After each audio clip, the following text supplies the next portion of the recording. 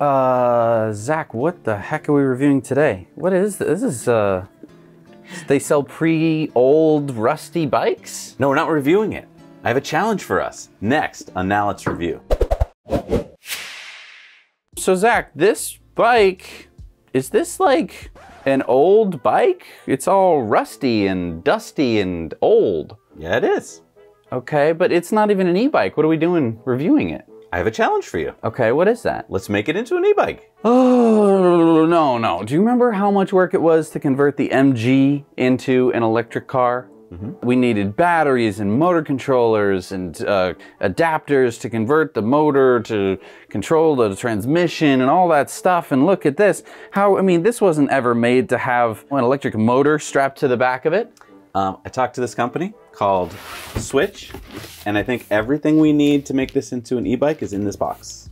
Really? Yep, so that's my challenge. Let's see if we can take this old bike, which, let's be honest, many of us have a bike like this. Pretty good bike, actually, it's just dirty. It's been sitting around because you're like, oh, I want an e-bike instead. And so for way less than the price of a new e-bike in many cases, they're claiming you can turn your bike into an e-bike. So let's try it out. All right, so I think it's important to show that we have not opened this box yet. Now, we are kind of pros at turning cars into electric, but we are not pros at turning bikes into electric. So I want to see if, the average DIYer can do it themselves. So let's open up the box. Let's see what's inside. Okay. Fancy packaging with all sorts of printing on it. All right. To your new Swytch kit. Okay. We've got a bike wheel with a rim, and it looks like a hub motor. Yep. Okay, but where's the derailleur go and stuff like that? Well, this is going to go on the front wheel. Oh, okay. All right. Yeah, so you don't have to get in any of the gear stuff. Okay, I'll hand you that. Okay. Not too much else in this box, so some cardboard. Well, there better be more in the box. Yeah, I hope so, right? Let's see, we have accessories. Okay. And we have what looks like the Swytch itself. Turn on the battery at the switch before first use. So I think that this actually sits on the front handlebar and is the battery, because it's not that heavy, but it is kind of heavy. I was wondering where it was going to go. All right, cool. All right. So looks like 3 basic things here. Yeah. That's it? Because it's just... And you might be asking, I know you're asking right now, you're like, Zach, how did you know that the wheel was going to be the right wheel? So when you go onto Swytch, you tell them about your existing bike, you tell them all these specifics about the color and the size, and they give you the correct rim. Oh, okay, cool. Okay. Now we have these little boxes. So we have the accessories, which I'm just gonna bust into. Are there any instructions there? No instructions here. They're here, I have them. You got them. So we've got the conversion kit quick start guide. For full instructions and fitting videos, please visit switchbike.com/instructions. Oh, you have to attach a pedal sensor. So basically in the box. I was wondering about that too. So you got your motor wheel, power pack, which is this. Handlebar mount, which I think is in here, pedal sensor, charger, and plug. And then you have a 1-year warranty. You have the steps. It looks like there's 4 steps, and they give you 4 different languages in order to do those steps, and that's it. So I think a lot of this is going to be videos online that could help us out. Well, this is the quick start guide. They do have an instruction manual, much thicker. I know you want to throw that away, but don't. Let's. Okay. We might need it. And then in the box, very nicely packed. Oh, and with the little pinch pulls. Oh yeah. What's that? That is the handlebar mount. Handlebar mount. We've got our pedal assist sensor. Okay. We've got our charger plug, and we've got our charger. Excellent. Said, you need all this stuff. Here's all the stuff. Here's all the stuff. And look how small it is. I know. This is a very, compared to most e-bikes, and I know normally you have the whole bike, but I was expecting the motor to take up the whole thing. I don't know why, because I've seen plenty of hub motors. So right. Oh, I'm really excited. Do you want me to read the directions, or do you just want to open boxes? I just want to open boxes. I just want to see what this part looks like. This part is, I think, the part that you're going to be looking at the most. Oh, your battery. This is the battery, and so this is where the battery connects with all these different electrical connections right there. And it looks like it has a little bag, which I probably shouldn't play with. Yeah, let's follow the directions. I'm just excited. I know you are. Okay. All right, first step is to mount the motor wheel. Fit the motor wheel, it says. Motor cable on the left of the bike. Readjust the brakes if necessary. Tighten the wheel nuts. So we got a little work ahead of us here because we got to take off our existing tire and our tube and put it on here. Okay. All right, let's do it. I like it. It has check marks. Yeah. Check boxes, so you can check things off. Okay, so let's take this wheel off. Okie doke. We've already released the brakes, which was easy to do. Yes, because this is an old bike that doesn't have caliper brakes or anything like that. And I think this is a pretty quick... And again, that's something you tell them when you're ordering it so they know whether or not there's brake rotors on it or not. I see. And wow, this is very easy. They have a quick replacement wheel. Okay, so this wheel itself won't be used, but we can reuse the tire. Right, when we want to so that they'll match. Okay, so first step is gonna be to let all the air out of the tire. And I honestly will say this would be a good point if the bike has been sitting for years to maybe replace the tube, replace the tires. Right. And this is a 250 watt, 36 volt motor, by the way, from Swytch. It'd be interesting because we haven't, that I know of, had an electric bike with a motor on the front other than the Add Motor Trike. Okay. And so this will be our first bicycle with a motor on the front. Right, now typically motor on the back is nicer for, you know, acceleration, because front wheel drive cars are known to, if they're too powerful, to slip. But 250 watts, we're not gonna run into that issue, I don't think. And what are you doing right now?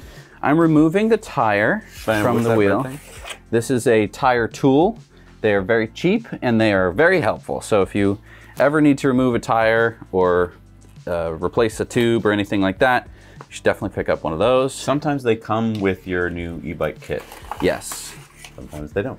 So this has been a pretty easy process. So now the only thing I have to do is pull the tube off, and that has a little nut on the bottom here. So I'm just gonna loosen that so that way the tube will come off the rim, and I don't want to lose that nut. And I do want to point out, you know, when you're on the Swytch website, they ask you questions like, what are the colors of the spokes? What is the color of the rim? And if you look at this. It's like a perfect match. Oh, wow. Look at that. So same wheel, basically, only this one is made for, well, it has the hub motor in the middle. Yep. And good thing we're replacing this one because it's falling apart. Oh, and what's the weight difference, would you say? Just hold both. I mean, I know we're adding a motor. Quite a bit. I would say that the old one probably weighs, what do you think, about a pound? Yeah, pound. And this one's at least 6 or 8. Would you say? Yeah, I guess you're in the right range there. But I mean, that makes sense. We had to add a motor. Yeah. But nothing like what I thought it was going to be. I thought it was going to be like 20 pounds or something. Yeah, no, it's no big deal. All right, so then we have our tire and our tube, which is inside the tire at the moment. And you're keeping that tube just a little bit inflated, right? That makes it a little bit easier than if it was totally floppy? Or are you going to let all the air out? You could probably let all the air out. And one thing you might want to do at this point is to clean out the inside of the tire, because any little bits of rocks and sand can start to degrade the inner tube, which could lead to flats in the future. We're going to skip that step for now. Of course we are. I want to get the bike working before we... Okay, so... So you're lining up the hole. So I'm going to put the hole roughly right where there. that is. So I'm going to start off by putting the stem of the inner tube through the hole of the wheel, pulling it through, then I'll use the nut to secure it. I won't go too nuts. Oh, and one more question. Is there a direction to the tire? Because at this point, I may be holding this wrong. Oh, that's a good point. That's a good point. It says to make sure that the motor cable is on the left of the bike. And so if we flip it over, this is the right side of the bike. Okay. This is the left side. So the motor cable would be on this side. Uh-huh. And I guess we could look at the existing tire. Would that tell us anything? Yeah, I think it's backwards. Okay, I'm glad I caught that. Yeah, good catch. Good catch. So we had a 50% chance of success and we failed. Failure is a chance to learn. But hang on, ready? And here's how you can learn. Whoa, fancy way to fix the problem. Didn't have to take off the nut, huh? So now I'm just gonna, I think I'll do it kind of one lip at a time. Okay. Gonna grab my tire tool. And does that help to get this down over it? no, you want space. these inside. I think it should be fairly easy to do, maybe without a tool, but a tool can always help. Let me see if I can. Yeah, so we got it like 60% of the way, but now it looks like the tool is going to be necessary. Might want to consider some new tires because these are looking a little worse for wear, which is something to consider if you're going to be converting a bike. If you are converting a fairly new bike, it's probably not that big a deal, but if you're converting an older bike, you may run into problems with just old bike problems, like needing new tires if they're starting to kind of, I think this might be even dry rot. There we go. All right, so we got one side on, and now just the last bit here. Tire tools coming in clutch. Yeah. There we go. Okay, so now we have our old tire on the new motor rim. It should be going in the right direction. And then maybe we'll just put a little bit of air pressure in there. A little bit of air, I think that makes sense. There we go. Okay, so about 3.5 PSI. And that's just enough to hold the tire on the rim and stuff like that, but not too high that if there was a big problem, it would explode the tire. It says tighten the wheel nuts. So go ahead and put it back on. Okay. And now the thing to keep in mind is there are these washers, and do they fit on our... Ooh. The flat sides of the axle should fit within the forks. If it does not fit, please check the troubleshooting section. And just so you guys are knowing, the motor wire goes on the left side of the bike, the opposite side of the chain. So that's another way to think of it if you're like, what's the left side? Stupid. No, okay. So I'm pulling off this little rubber thing here, so that way I can loosen this nut. Swytch also asks on their website what was the distance between the fork, so we measured that for them as well. And it looks correct. So I'm just loosening this to leave enough room. There we go. That one slid on nicely, and so did the other side. I'm gonna replace the nut on this side. It's all coming together pretty nicely there. And just make sure that the motor wire is pointing towards the ground when the bike is upright. It will be, yes. So again, the flat sides of the axle should fit within the forks. Which they do.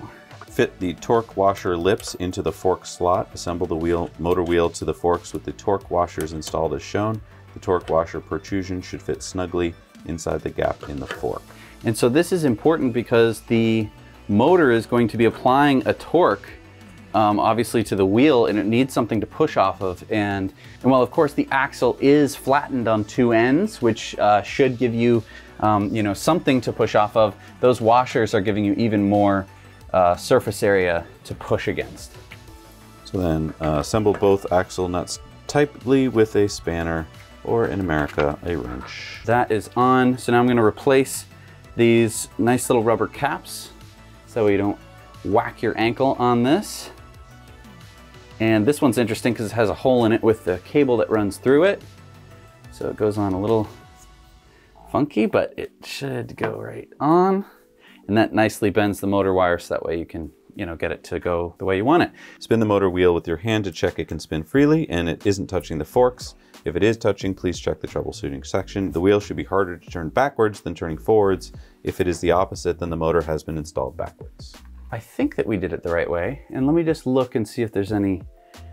So there's no arrows indicating which direction it should be, although we did install it correctly because I don't hear anything in that direction. And if you spin it backwards, yeah, you can hear that. Yeah. So, okay, I think we're good. Next, we're going to adjust the brakes. Okay, here are the brakes. I've loosened them off so that we could get the wheel on and off. So now the one thing that the kit doesn't come with is any tools. We've obviously been using some tools to get the job done here. I would say... I think it's smart because they just don't know what your bike has. Yeah. And if they gave you some tools and it turned out to be the wrong ones. So. Yeah, you wouldn't want to round over bolts. And also, I mean, if you're not a DIYer, then don't attempt this. I gotta be honest. You gotta be a little bit handy. Yeah. So I'm gonna loosen... So tell me how to adjust the brakes to make sure I'm doing it right. It just says to follow the manufacturer's instructions. Oh, great. Okay, that went on. That went on. And it's rubbing a little bit. But let me just spin it for a second. So it seems like there might be a tiny wobble. I'm gonna call that good for now. Yep. That's something that can be fixed later. Spin it one more time. Nice. Brakes are working. We can adjust those even more when we're riding it. Yep. All right, we're on to the universal pedal sensor. Universal.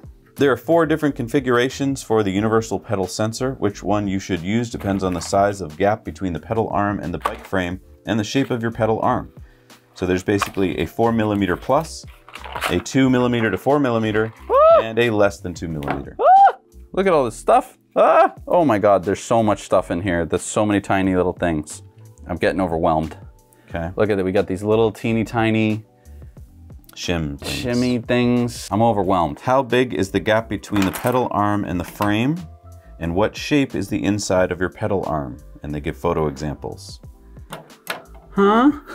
I have some magnets. I have some little plasticky things, and I have a wire with a clip, looks like, and then some kind of a metal thing, and then this little adhesive pad. Okay. So number 1 is the magnetic disc. 2 adhesive pads. Which is this. Okay. Right? Yeah. Okay, so we have our magnetic ring right here, and then we also have the ring that should go around it. Now we're just trying to figure out how to disconnect. Oh, it just pops apart. So basically there's 4 different ways, and we should figure out what setup is ours, so that'll tell us. Okay. So, I mean, it's gonna go... So that it says, how big is the gap between the pedal arm and the frame? That is the first question. Is it less than 2 millimeters? Is it 2 millimeters to 4 millimeters? Or is it 4 millimeters plus? And so if you can read that, this is what we're looking at there. I think it's more than 4 millimeters, would be my guess. So we have different thicknesses of shims here. So I think the thick shims are gonna work. Why do we need them? I think they hold it onto the frame because the gap is big enough. And it says easy fit regular. And I think that these are the easy fit regular shims. Because yeah, it shows them on this picture. So now, fit the magnet disc either side of the crank axle. The side of the bike should be opposite the side with the chain. The smooth side of the magnet disc must be facing the sensor, which I think is, the sensor will be that way. And so we'll put the shims on. All right, so this is a pretty neat little mechanism here. So you have these little shims, and then they just click right into place, which is really neat. Okay, so we've determined that in our case, we don't need these shims. Mm-hmm. And that's mainly because the shaft of this is the diameter of the shaft is too big for the shims to really fit around, which means that we're just gonna have to kind of just go around it. And the cool thing is that this just sort of snaps into place like that. Then we're gonna add this retention ring to hold it in place. And then we're gonna add our magnetic sensor somewhere on the frame, which is gonna detect when you're pedaling the bike. Either side of the crank axle, the side of the bike should be opposite the side with the chain. Easy peasy. Yep. Okay, so that's the retention ring is now on, and so now we have our magnetic disc, and then I think we're gonna zip tie that to the pedal, and then our pedal is going to, you know, it'll tell the bike when we're pedaling. Yep, so there's your zip ties that came with the kit. Okay. Before starting, clean your pedal arm of any dirt and debris. This will allow the pedal disc arm to fit securely to the surface. Loosely cable tie the magnet disc arm to the inside of your pedal arm in at least 2 points. Reposition the magnet disc so that it is close to the sensor and aligned. Check that the alignment is correct by rotating the pedal arm backwards and watching for any movement. After this check, tighten the cable ties completely. Once aligned in position, tighten the screws to lock the disc arm into place. What screws is it talking about? These right here. Right? Yeah, yes. And so he's going to do this loosely right now. Okay, it's about there, and then I'll do the other side, going the other direction for strength. Okay. So once you've got them kind of loose, it says loosely cable the tie to the magnet disc arm to the inside of your pedal arm, at least 2 points. Reposition the magnet disc so that it is close to the sensor and aligned. What sensor? Have we installed the sensor yet? Did we skip that step? Yeah, we haven't shown the sensor yet. Now we talk about the sensor. Huh. The next step is attach the pedal sensor to the bike. Weird. They're kind of skipping steps on us here, which is a little annoying. So remove the pedal sensor adhesive cover. Attach the pedal sensor to the frame of the bike close to the magnetic disc. And here's a picture of where it should go. Okay. I think that we'll get there. I just feel like I want to get this aligned because you can see how much wobble there is in it. I mean, it's kind of a chicken and the egg kind of problem where it's like, how do I know where to align this unless I have the sensor on, but how do I know where to put the sensor until I have it properly installed? So here I have my pedal sensor, and I believe that this is the magnet reader pedal sensor, and you can see the little crosshair on it. You can see a good shot of it there. Oh, okay, so it is on the back side of it. It's definitely not perfect, but I'm gonna call it good right there. Yeah. So I'm gonna try and... It moves it when you do Yeah, it. when I'm cranking down on the zip ties, it moves it a lot. Well, keep cranking until you get close. Yeah. And then... Still so much movement. Maybe another zip tie? What's also not helpful is that this pedal is tapered, which means that the further it slides down, the looser it gets, and the further up it goes, the tighter it gets. I think one thing you can do is wrap the zip tie around something strong, and then you can really crank on it. But you need something else to... Do you want a pliers? Pull against. I think using this spanner would be better. You don't want to grip it with the pliers? No, it'll create a stress concentrator, whereas wrapping it around won't. Learn something new every day. Yeah. Stress concentrators. This does seem like a weak part of the design. Does seem a little weak in my opinion. But we'll wait and see. I'll withhold judgment until I see it. Because I mean, if it has a throttle, I'm not going to be as displeased. There's your stress concentrator. Yeah, absolutely. It's a bit more firm on there. I'm going to call it good there. Okay. So the next step is to attach the pedal sensor to the bike. Okay. So there's a rag right there. So Jesse's cleaning a spot because we're going to be using double-sided tape to stick it to the bike. And it shows how it should be correctly installed. I don't know if we have enough room, if I'm being honest. Put it as flatly to the pedal as we can. It's really tight. Well, that's good. It shows it being very tight. This tube is extra fat. I feel like most tubes are going to be a little bit narrower. How about this tube? Yeah, it's right in the way of the gear thingy. But I mean, bikes have all sorts of different tubes. I know, but this one's really tight. If it can be at an angle, I think we're probably okay. So if you can see, we've got our, so not a lot of space. I mean, I suppose you can't have too much space. So, man, it's stressful though. I'm not feeling stressed, but maybe because I'm not doing it. I think so. And now you're lining it up so that it's right over the center of the magnet. Are you doing that correctly? Uh-huh. It's on. There's nothing you can do. Great. I don't like that at all. I hate double stick tape. You're also going to be zip tying it. Basically, it says to check to make sure that you've put that on correctly. Is there any way to check? Yeah, they have so much more room in the manual. We're really tight. So now that he's double stuck it to the frame, he's cable tying it in place. And I'm making sure to go underneath the gear lines. The gear lines. Oh, the gear lines, yeah. All right, so the zip ties they provided, unfortunately, are just too short. And again, it's because we have this sort of, it's this extra wide tube. But I will say, I mean, this is a Trek bike. It's very common, very popular bike in the US. In fact, one of the reasons I chose this to do the review for was it's a very, very common, I didn't, you know, it's a Trek bike. Yeah, I know. All right, so I had to go get some zip ties because the ones they gave us are too short, right? Yes, so they gave us these little ones, and unfortunately to get around this fat tube, we needed some longer ones. Luckily we found yellow, so it'll blend in even better. Perfect. So, and the other good thing is that they're just big enough, or just small enough to fit through the sensor. So they did at least anticipate you needing bigger zip ties, but they didn't give you any. So Swytch, if you're watching, send us bigger zip ties next time. I think the bigger the better. I mean, I don't think it makes any sense to go small. I mean, I will say in their defense, this is more of a mountain bike. Mountain bike, and I think they were thinking that you would be doing this to more of a road bike. While Jesse's doing that, the directions are great. They have a whole book full of pictures, really well explaining what's going on. So far, there's been no confusion about what we're supposed to be doing. Well, Jesse's a little confused. And also, they do have links to videos. If we were smarter than we are, we would have watched those first. So I got that zip tied on. Great. Tighten the screw to prevent it from moving. Gotcha. Then we're going to cable tie in place pedal sensor to the frame. We're going to route the wire along the down tube of the bike to the handlebars using the cable ties to secure to your frame. This might be another case where we want to use yellow ones so that they match. Yes. So a little tip, get cable ties that are the color of your frame, which would have been nice for them to ask you online. So Swytch, again, if you're watching, just ask the user what their color bike is and then give them that color cable tie. Yeah. So yeah, you're gonna go down the frame up to the handlebars there. Yeah. I think I can do it with 2. Okay. Yeah, because this would look dumb if it was black. And again, Jesse's avoiding the cables that adjust the gears. Probably should have Put the wire in first there. And I'll kind of stick it up. So I'm gonna try and route it fancy here. You don't have to necessarily do this, but I'm gonna leave the Trek logo nice and visible and put the wire all hidden up in here. All fancy like. But of course, now the zip tie interferes with the Trek logo, so I have to sneak it in.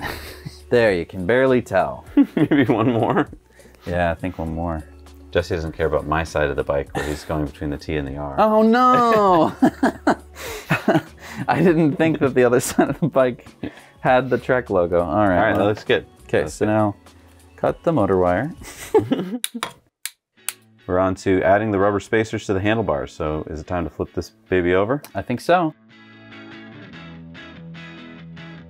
Yeah, the front wheel is quite a bit heavier now, and I can feel the bike getting heavier. It's going to get a little more heavy once we put on all the rest of the stuff. Right. All right, so next step is fit the rubber handlebar spacers onto the handlebars, 22 millimeter diameter handlebars only. For larger size handlebars, e.g. on mountain bikes, they are not required. Okay, so let me lower our bike here. On our amazing bike working surface of science. I am really curious to see how this battery handles. It's small. It is small. It's small. But it's a fairly small motor. I'm pointing at the wrong place. 250 watt motor. All right, so this is the handlebar mount kit. Whether or not this needs the spacers is dependent on how wide your diameter of handlebar is. Okay. So this is the mount that's going to hold the battery. Oh wow, look at this. So this has its own little shower cap.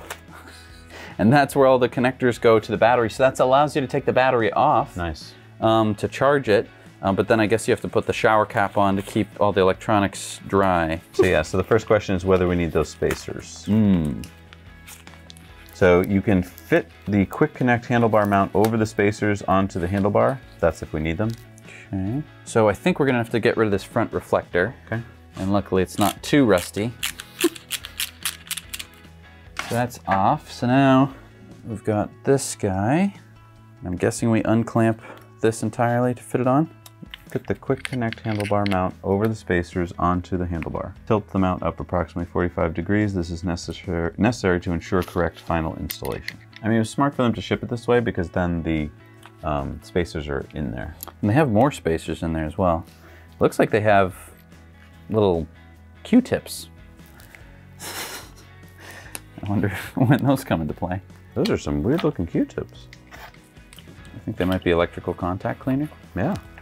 We'll find out. So it fits on like this, and so we'll see if it needs the spacers. It does. Okay, so then you put the anti-twist strap on like that. You want to take the bell off while we're at it? It's an old rusty bell. What are you talking about? Works it great. Works. All right, it works. Let's put the spacers on. And which direction is up? I think this direction. Okay. The Swytch logo. Yep, you got it. That's correct. Fit it over the spacers onto the handlebar. You're going to tilt the mount up approximately 45 degrees. This is necessary to ensure final installation. Okay. You're going to pass the anti-twist strap underneath the handlebar stem. So this little strap with the holes in it goes underneath the stem. Okay. And so it looks like you're going to attach one side with that. Gotcha. So I'll just do kind of one at a time. Yeah. Still not clear what the anti-twist strap does. It prevents it from doing that. Oh, right, because it'll get stuck on this. Gotcha. This is a fun game. Gravity 2. Yeah. All right. I think I got it just threaded. Okay. So that's on, but then... So it says secure the strap onto the other arm of the mount. Use the closest holes possible with the mount tilted upwards. Fold the strap back onto itself to increase its strength and keep it looking tidy. Tighten the screws. I did it wrong. I did it wrong. So I had the strap folded like they had it when I got it. And so that meant that I don't have enough length. Instead of it folded, I want it like this. I'll fold it right at the end for some strength, but it's almost like this bike wasn't designed to have any of this stuff that we're putting on it. It must be really hard for them to come up with a design that works on every bike. It's true. And so far it's working. It's true. And it said 45 degrees up. To make it easier to do this installation. So yeah, if you thought that you were going to install this with just the quick start guide, you were not going to do that. You're not. You need the instructions. Yeah. What'd you do wrong now? Forgot the strap. Yeah. So annoying. You can see how like many installations, once you've done it once, the second time would be easy. Oh yeah, because you're gonna do this more than once. Well, you might. Maybe you have a whole family full of bikes. All right, okay. So it's not tight. Right, so the next thing, you basically fold the strap back so you're getting the extra strength. And you're gonna secure the strap onto the other arm. Okay. And fold the strap back onto itself, tighten the screws. Keep it looking tidy, it says. Keep it looking tidy. Very British. Keep it looking tidy. Oh, but you know what? What'd you do now? So this part is interfering with this, and now I can't rotate it back. Well, do you have to? I think so. Otherwise, the battery's gonna be up at an angle. It physically won't go down, or? Correct, it's interfering right there. Well, I mean, that's what we have to live with. No, it will go past it. It's just Oh, right, you have to. I have to loosen passing it. So. Okay, so if you've got a weird handlebar, I wouldn't say weird, this but just... is not weird. Leave more room, you know? If you have a non-British handlebar, God. Like on the Blix Soul bike, this would work smoothly because it's a very British handlebar. Even though the Blix is a Swedish bike. Well, and also already an e-bike. Sure. So you don't have to worry about it. There we go. Okay. Nice, but it does work. So yeah, that 45-degree thing they're talking about in the directions, that's only if you have a very smooth handlebar. We have one that has like a mountain bike front. Yeah. Maybe another idea switch would be to put a mountain bike handlebar direction subset. But honestly, if Jesse and I can figure it out. Turn the mount to face horizontally. This will put tension in the twist strap and keep the mount from turning any further. If in the future the mount sags, simply adjust to a new hole on the twist strap. Okay. I'm getting excited here because it looks like we're nearing the end. You know what that's going to mean? What? Testing. Oh yeah. It's going to mean fixing up the rest of the bike. All right, so next is connect the PAS to the Quick Connect handlebar mount. To connect the waterproof connector, find the arrow on each connector and align. Once aligned, push the connector pair together until no color is visible. Okay, so there's an orange. I think orange goes with orange. And now we'll connect them together. Arrows. Click. No color visible. Now connect the motor. Connect the motor to the Quick Connect handlebar mount. Secure the motor wire to the fork with the cable ties provided. Leave enough slack for the handlebars to turn. If the motor cable is not long enough, you may need an extension cable. Luckily, this bike is so small that we have plenty of room. But so basically, it's going to come up. We're going to zip it off there, plug it in, and then give it enough. I think I'm going to turn the bike handle like crazy all the way this way. And that will be the slack that we'll have. Okay. To ensure the waterproof connector, align the arrows and push together until the arrow on the motor wire connector is touching the motor connector. You will hear and feel a click once they're pushed in all the way. So just because we have them, I'm going to use yellow zip ties on our yellow bike.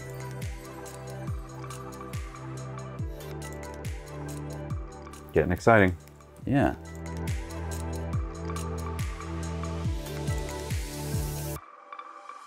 Oh, and isn't that cute? My other ride is a Tesla. Oh, wow. And that's going to go over your battery. I see. Okay, then I'll use a black. I forget if I told them that my other ride was a Tesla or not.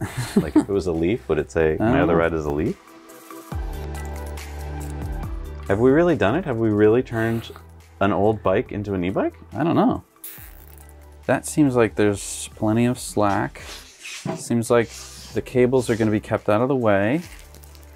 Yeah, time for the battery, you think? I mean, why not? Okay, clicked in. Operation. Attach the power pack to the handlebars. Align the back of the power pack with the Quick Connect, blah, blah, blah. You hear the click. To disconnect, press the button on the handlebar mount and pull the power pack back up. Let me just see that disconnect. Okay. You push that button. Oh, that's nice. That comes off easily. Okay. You can do this with one hand, it says. To set up the power pack, you must first turn on the battery. The battery is shipped turned off for safety. So to do this, by pressing firmly on the negative symbol in the back of the power pack. Okay. So right there. Okay, so do you fold that up? Yeah, you pull that up so you can get to it. Okay. And you press firmly on the negative symbol on the back of the power pack. You can also use a blade cleaning tool to flick the switch. Switch. Oh, I see. Now, unfortunately, they shipped the charger plug and it says it's EU. So I don't know if we have Yeah, they shipped us an EU cable. Luckily, we have so many of these that I think we'll be able to make this work. Okay. So just make sure when you're checking out on the Swytch website that you make sure you tell them where you live. Okay. Okay, so I've turned it on. Okay. And it looks like it's at half battery power, so it's enough to at least test with. Great. And then it looks like you can adjust the pedal assist right on the battery. Great. I think we were ready to test it. We'll pump up the tires maybe. Let's go. So we're gonna give it a test, see how it works. Turn on the battery. Okay, I'll set it to full power.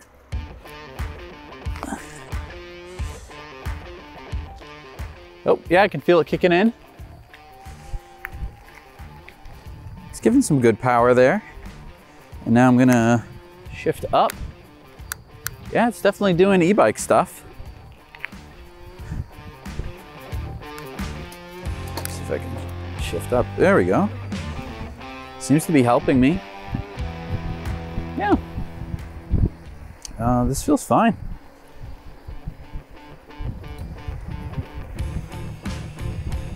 Tires are kind of low, but that's okay. The cadence sensing seems to be working fine. And then when I stop pedaling, I'd say it's maybe 1/4 to 1/2 of a second of delay. But it will keep powering through if I have my brakes turned on, because there is no brake switch. You can add it as an accessory, a brake switch, but so far I haven't added it on. Yeah, it's definitely acting like an e-bike. It's giving me power. Yeah, I can get good speed going without as much effort. This is really nice.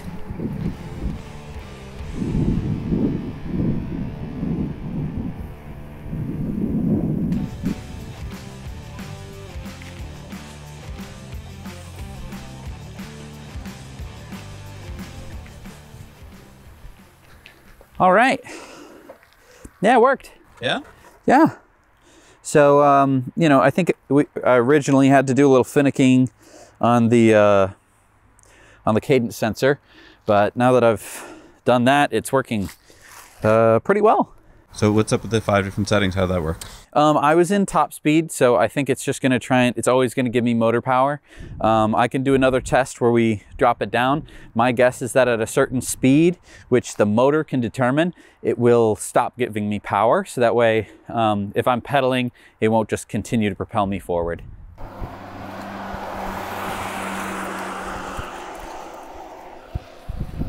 So it sounds like the motor's kicked off. Oh, kicked on for a second. Try and really power through. It might just be motor power. I'm not hearing as much whine, and that could mean less motor torque. As I'm riding, I can adjust it. So I can shut it off. I can turn it up to 1. I don't know what the difference is. We'll have to read and see what that is. Because yeah, I am able to pedal pretty quickly.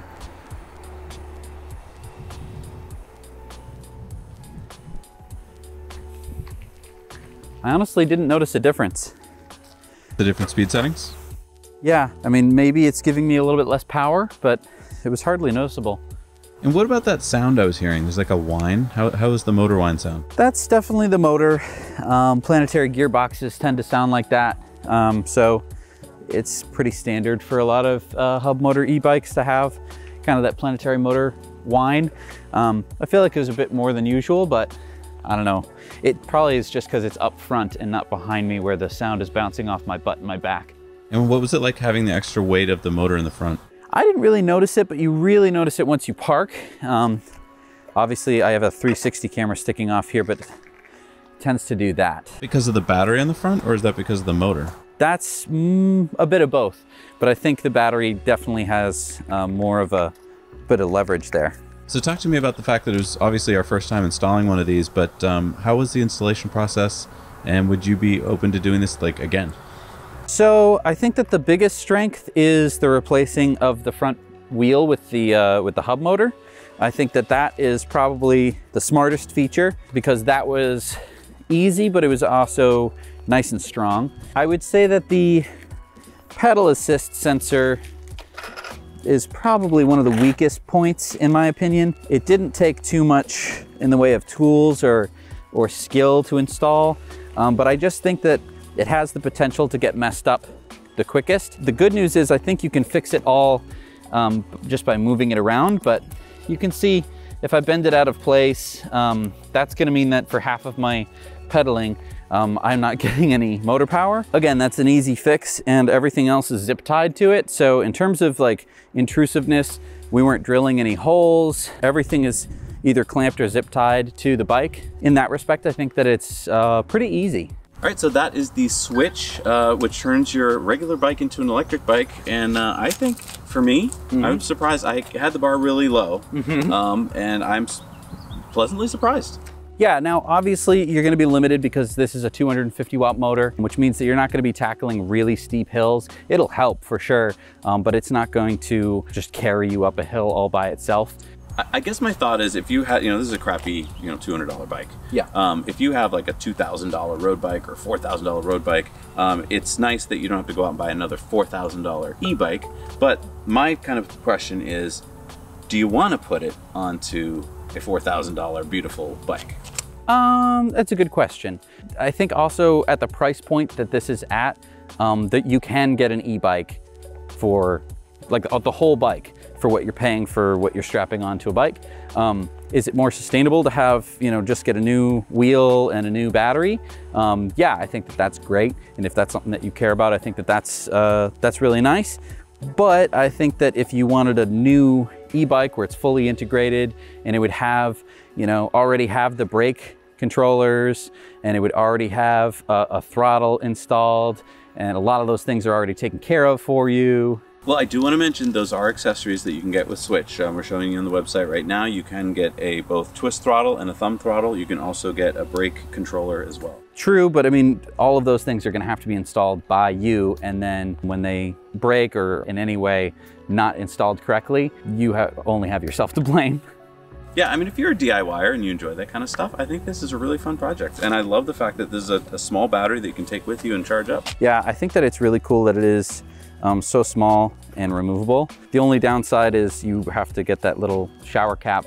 You gotta keep that with you. Yeah, so I mean, that's a little funny, but other than that, yeah, it's a cute little DIY project. And we're not even gonna touch range on here. We're gonna show you what the manufacturer is saying you can get. It's a big range in range because this depends on your bike, it depends on your pedaling and so forth. Yeah, I wouldn't expect to go marathon biking in this because this is a very small e-bike battery. But if you drive it to work, you can easily pull this off, bring it into the office and charge it up. True. Anyway, thank you so much for joining us. Make sure you comment down below if you've got questions and let us know what you want us to review. We'll see you next time on Now Let's Review.